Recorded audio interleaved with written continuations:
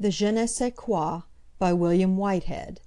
LibriVox.org by Leanne Howlett. Yes, I'm in love, I feel it now, and Celia has undone me. And yet I'll swear I can't tell how the pleasing plague stole on me. 'Tis not her face that love creates, for there no graces revel. 'Tis not her shape, for there the fates have rather been uncivil.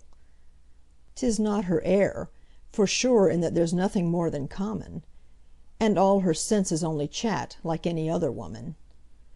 Her voice, her touch, might give the alarm. 'Twas both perhaps, or neither. In short, 'twas that provoking charm of Celia altogether. End of poem. This recording is in the public domain.